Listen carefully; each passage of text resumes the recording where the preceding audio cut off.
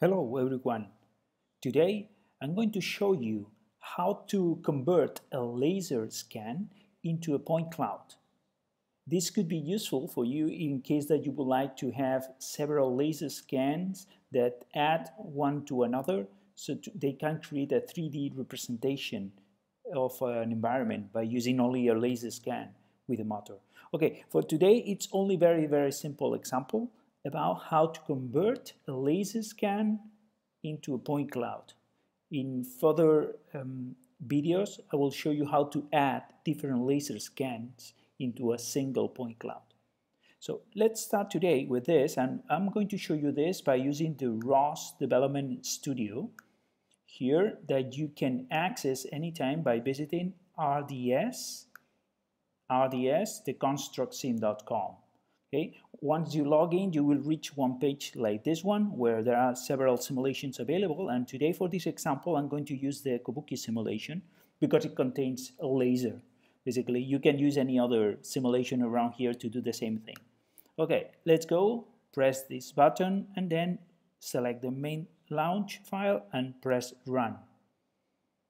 Now, while the simulation it's opening and the development environment is being shown, so here we have the whole environment. Here we have some information about the Kabuki robot with examples, how to use it, to program it with ROS using Python.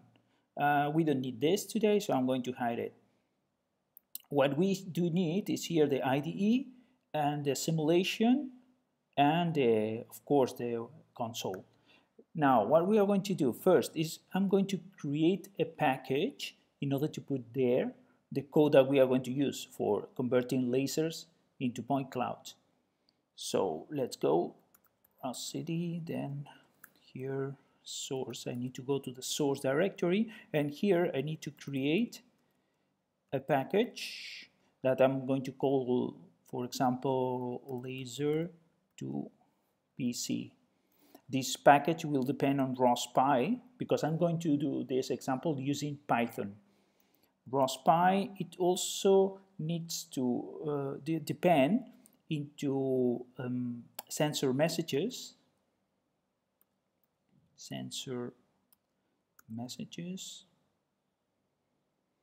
And then I also need to depend on a special package that is called laser geometry. This is a package provided by ROS. I will add this link to this package beneath the notes of the video, but this is the package that is basically going to provide how to do this conversion between laser scan messages into point cloud messages. In this page you can see an example also about how to do it using C++. There is no Python example, and this is the thing that we are going to learn, how to do this in Python. Great, so laser messages, and it's called laser geometry. Sensor messages, yes. Okay, so yeah, so far so good. It should appear here. Here it is, our package. Now inside the source I'm going to create a new file that I'm going to call is our Python file that we contain the code laser2pc.py. Okay, great. And here is where we are going to write the code that subscribes to the laser and then publishes in another topic, but instead of publishing a laser message, it will publish a point cloud message. Okay, I have created the code here. So I have already here, and then I'm going to copy and paste as we move. Okay, the first thing is we need to include this line in order to indicate the system that this is a Python script. Then we have to import some libraries. Let's see which ones are. First one, from sensor messages, we need to import point cloud 2. It's the message that we are going to publish. From sensor messages, we are going to import the laser scan. It's the message that we are going to read. And then from the package laser geometry, we are going to import this class that is the one that will provide us the conversion between laser and point cloud. Great. So we have the imports here. Now, we are going to create a class that performs the whole conversion. We call it laser to PC, for example, and then in the constructor, we are creating a class that is called laser projector. That is the one that will create the conversion between the laser into the point cloud. This is the class that we have imported here from laser geometry. Great.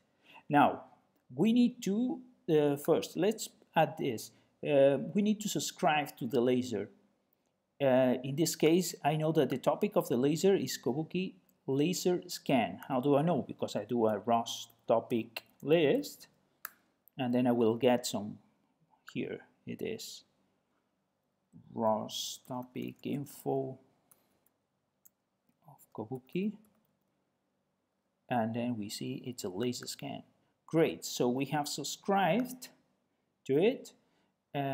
We provide a class, and of course we provide the callback that is called self laser callback. And this is our callback that is here, stated here, as a member of the class. And what does it do? This. Okay, we'll see in a minute. So this is the subscription to the laser scan. And then we have to create a publisher, of course. It's the publisher that will publish the lasers into point cloud messages. And this is our publisher. We call it laser point cloud, for example. And we provide the class of message that we are going to publish. It's the one that we have imported here from sensor messages. Great. So we have the subscriber and the publisher. Now, the only thing that remains is to talk about the callback.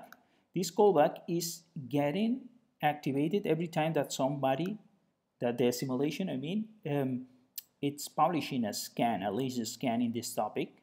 So this laser scan message will arrive here, and then the only thing that we have to do is to call to this function called project laser.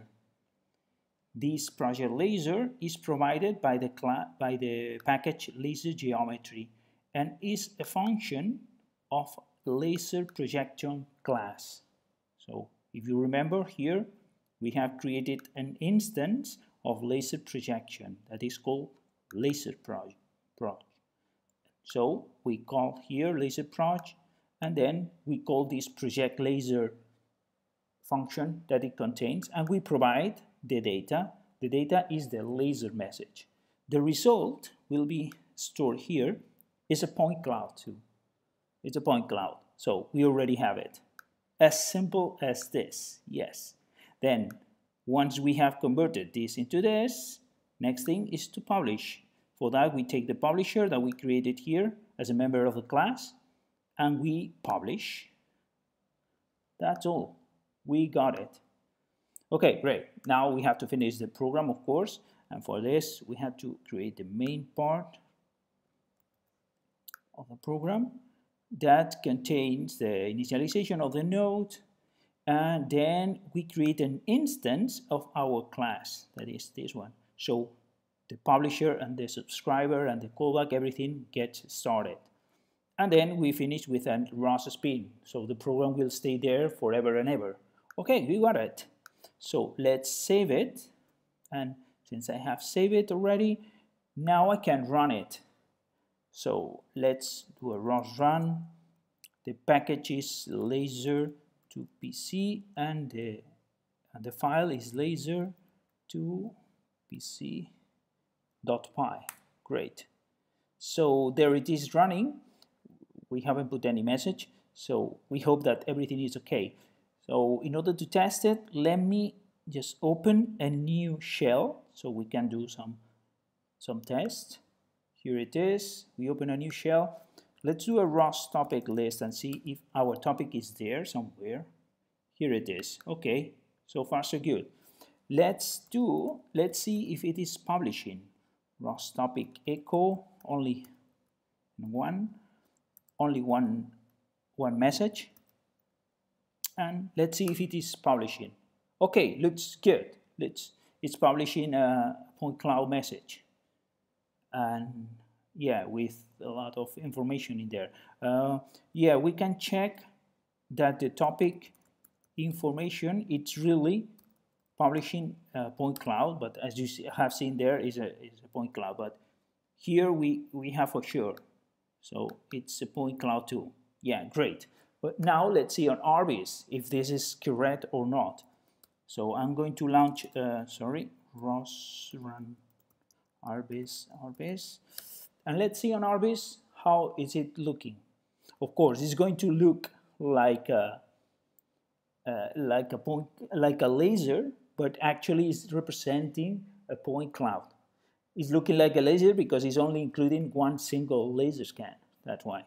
Okay, we launched the RBIS, but then in order to see the screen of RBIS in the ROS Development Studio, we need to open a new tab here. So we go back to the development environment and we press this icon here, open the ROS graphic tools. A new tab will appear, and then RBIS should appear here. Okay, great.